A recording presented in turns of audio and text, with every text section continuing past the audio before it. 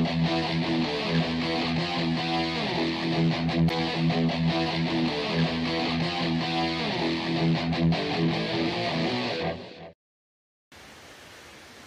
are out here at one of our Kuroko Type VMS deposits. Just thought I'd walk around here and show this a bit. This is Copper Canyon Creek. You have a major fault running alongside the creek. Loads of quartz veins with mineralization, loads of samples. We've done some XRFs on some of the samples with high gold.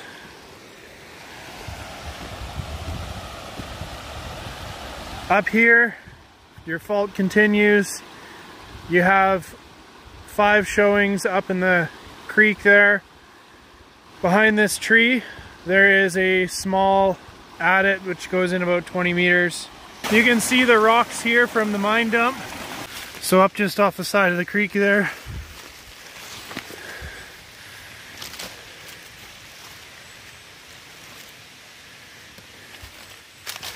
Here we have the mouth of the adit. There's wood bracing across there, and looks like old rail tracks.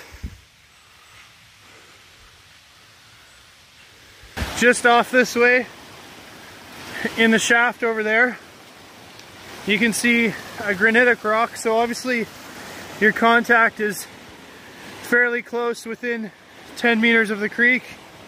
So we're just over 10 meters away from the creek.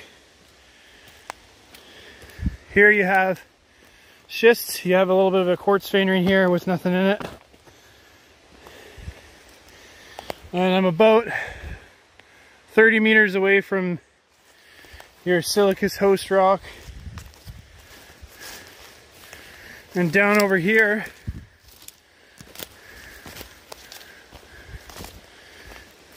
is that small little shaft. Farther down where that flagging tape is over there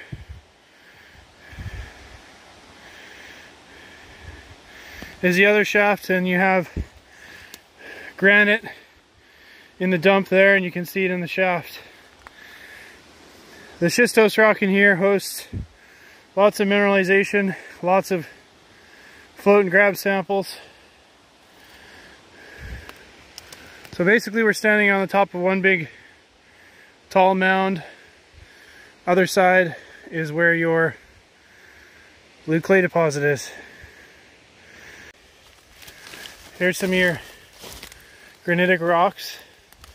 Basically we have multiple contacts in this area, as well as a major fault running from the top all the way up.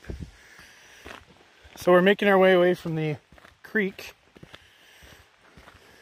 We're about 100 meters away, 150 meters away from that little adit.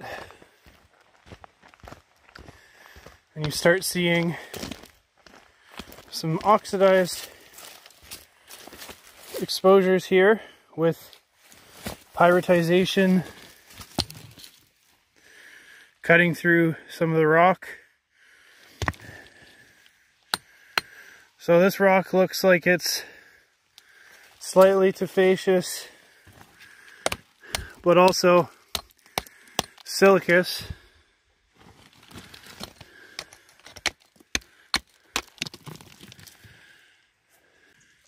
So over here in this exposed bedrock, you can see pyritization.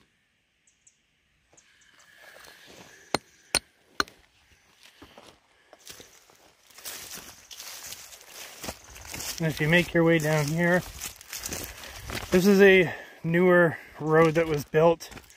They built up over top of the old road.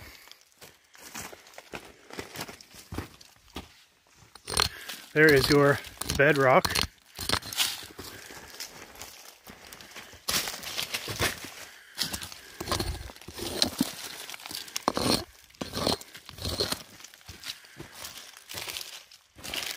Now we are about 200 meters away from the creek.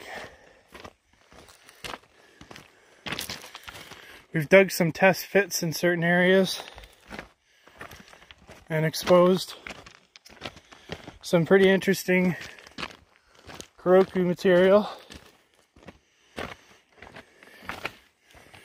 There was one we dug when this was actually dry. You can see the blue clay on top.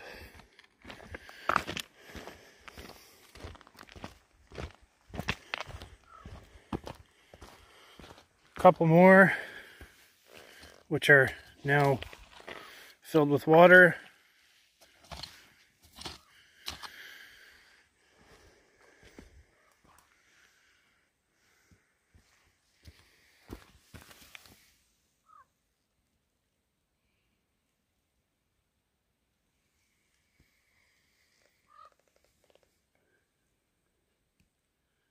So this material has been assayed, and I will attach those assay results so you can get a better look.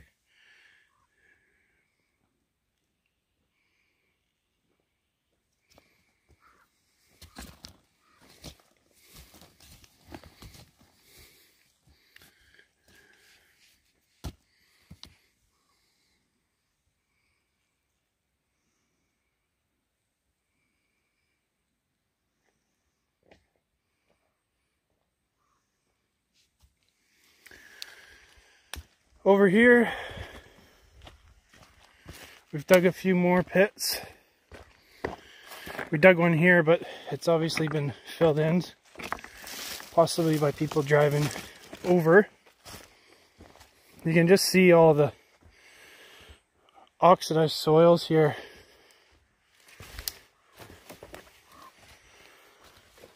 A few more here.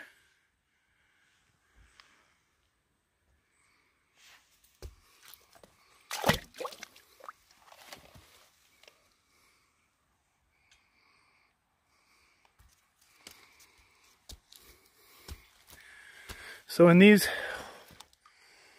holes here, we dug down 1 meter, and then we were able to core in with a hand auger another 50 centimeters.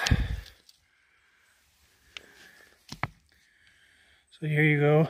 You can see the malachite staining there from the presence of copper.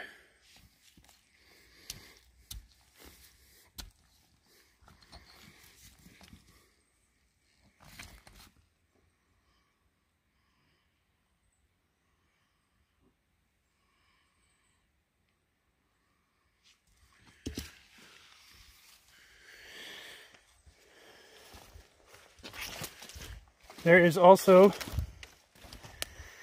an electromagnetic anomaly exactly in this area. I will also attach that in this video.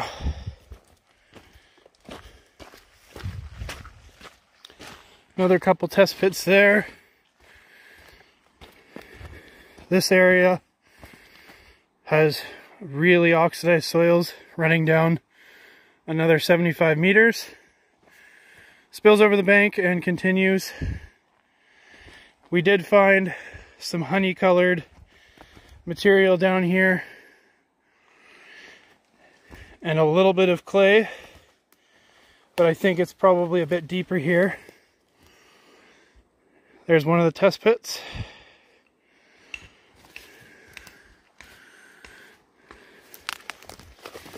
So from what we can tell, we have approximately a 50 by 50 meter area where you find this blue clay, almost a meter thick in most areas.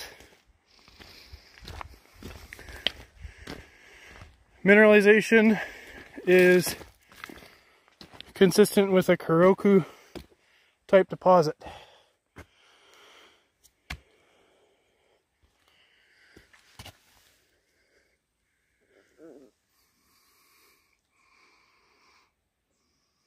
Between the creek and here, we have a nice VMS deposit somewhere in here, which is causing this blue clay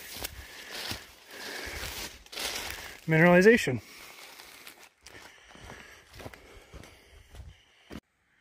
Here is a typical piece of your bedrock. You can see it's a silicous rock. Along this whole road here, anywhere there's bedrock exposed, that's your bedrock. 2 separate samples were sent in to Bruce Northcott. He's the regional geologist for this area, and he had an analysis ran on both of them. So again, assay results to follow.